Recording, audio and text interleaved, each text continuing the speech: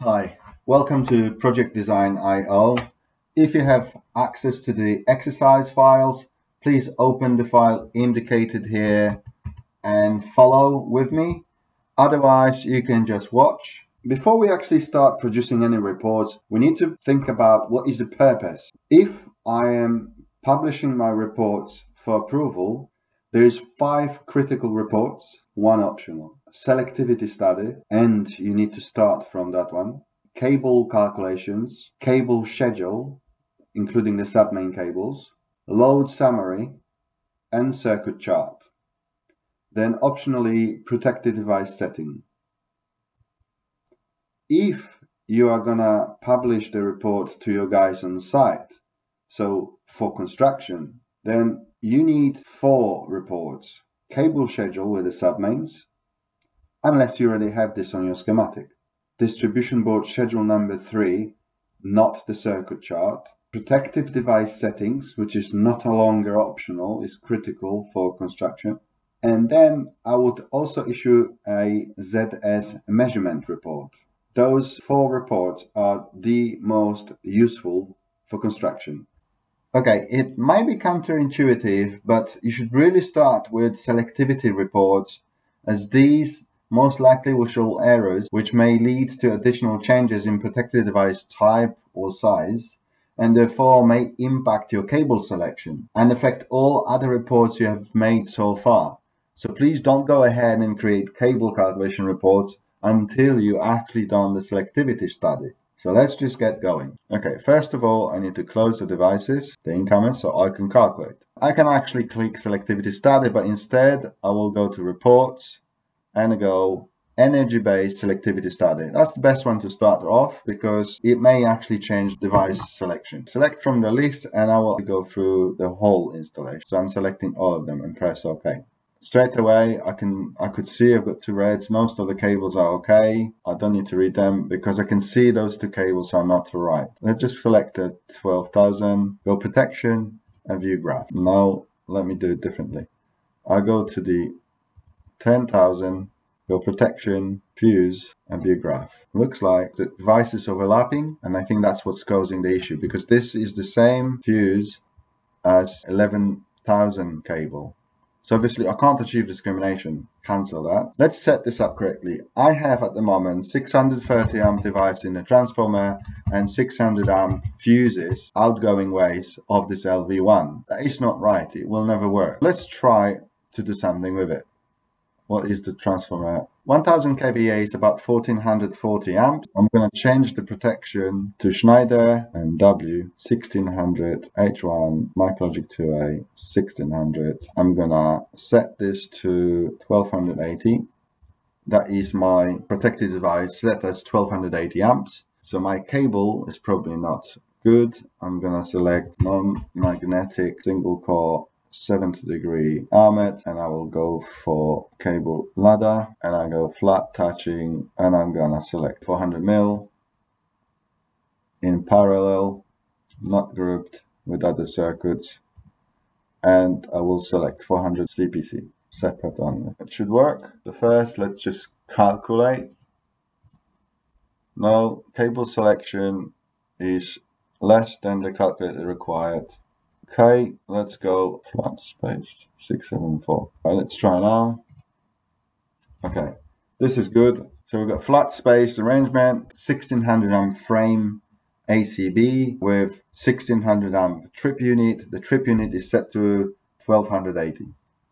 So now I bet discrimination looks much better. If I go to protection, view graph, now, well, they still overlap, but I've got some, I can set this up, but I'm going to change the 630 to something different. I'm going to say this cable will be protected by Schneider NSX 400 Type N, MicroLogic 2.3 400 amp, and I set this to a maximum. And I'll do the same in here. Protection, change, Schneider NSX 400N 400. Okay. Calculate. Okay, it looks good, no errors. Now, let's go back to my reports and energy-based selectivity. Okay, those cables are right. There's some problems there. cancel this because I've got error with circuit 22. So let's see what device we have. 22 3-phase circuit. Because it's set to auto, future provision. Okay. I'm gonna change this to no protection. This is my future provision. This is how I add like a kind of dummy load. The cables should be set to the same size as my incoming cable. What have I done? 95mm, which I believe it is what it is. Otherwise I would set this to auto, but I think this cable here is that's 35mm. So okay, the other cable for the dummy load is bigger, so that will definitely work, and it has no protection. So now I should have no error. What I'm going to do now, I'll go selectivity rather than running report. I will achieve the same result. Okay, I have no error now, but there is something in yellow. That's the information that there is no data for 5-core cables, isn't it? 5-core data unavailable. That's for my dummy load. No manufacturer's data available for the energy-based selectivity between the upstream of current protection and this one. Okay, there is no data because I have fuse in here, protection, 100 amp generic fuse, and then MCCB Schneider in here. That's why basically there is no manufacturer's data available, and you can only get the energy-based discrimination tables if your protected devices all the way downstream are from the same manufacturer. If you use a different device or generic device, you will not be able to prove energy-based discrimination. Simple as that. But I'm pretty sure 100 amp fuse will discriminate with 400 amp MCCB. Okay, so I haven't got any other faults with selectivity, and as you can see, I've changed some cable sizes and I've changed some protected devices. So if I've produced calculation reports before, then that will just waste time. That's why it's very important to do this in this specific order. Let's go to reports now and go create energy-based selectivity report. I select them all. Obviously, you can choose what you want to produce, and I believe all my energy-based is okay, with exception where there's no data. As I said, there's no data, no manufacturer's data between Schneider devices and the generic fuses. You will simply not find such a data.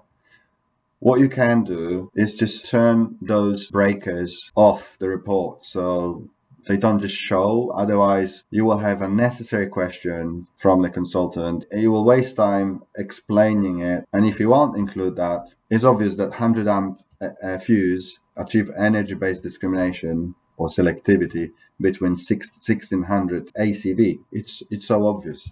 But there's no data, so someone who don't understand it may question it, and you will just waste time answering it. The easiest way to do it is go a report energy-based, select from the list, and I'm going to simply exclude them. I will not include that. So I'll go to DB Kitchen, and I've got few circuits which says no data. 101, 102, 103, 201. I'm not going to select them all, but you can just untick the ones you don't want to show. Press OK, report will produce, and the circuits where you had no data are not included. Those here remaining final circuits, that's because of the RCBO. There's no data for RCBO.